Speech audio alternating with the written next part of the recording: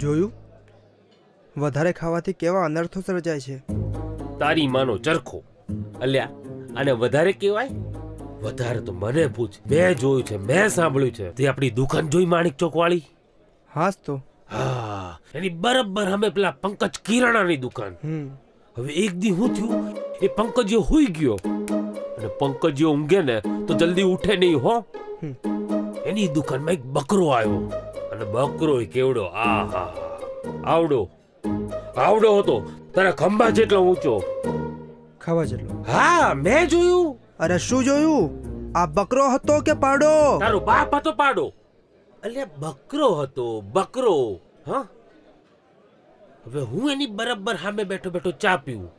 હું જોઉં બરોબર એ બકરો ગયો એ પંકજીયાની દુકાનમાં અને અંદર 4 કોથળા પડ્યા હતા અને અંદર મોઢું નાખીને મંડ્યો બચર બચર બચર ખાવા.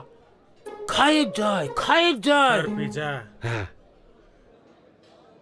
Thank you. इसके साथ खाना है सर। હવે હાલે પીકીને ખબર છે જ્યાં પહેલી વાર આયા હોય. હા, તો આપણે ક્યાં હતા? બચર બચર. અલ્યા હું બચર બચર? બાપુ બકરો બચર બચર. હા, બકરો અંદર જઈને મંડ્યો ખાવા. બચડ બચડ બચડ. 10 મિનિટ, 20 મિનિટ, 30 મિનિટ આખો કટ્ટો ખાઈ ગયો. અલ્યા એ માદર ફાટ બકરો આખો કટ્ટો ખાઈ ગયો. એ માદર ફાટ બકરાએ આખો કટ્ટો સાફ કરી નાખ્યો.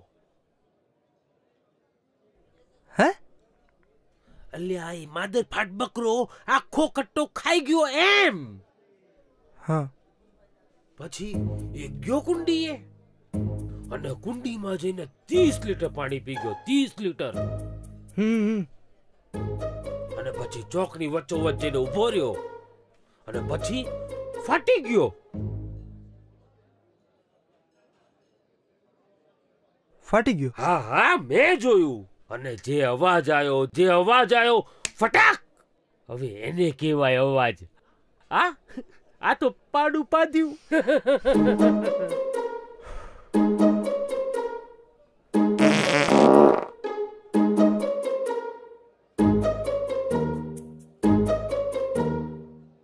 Huh?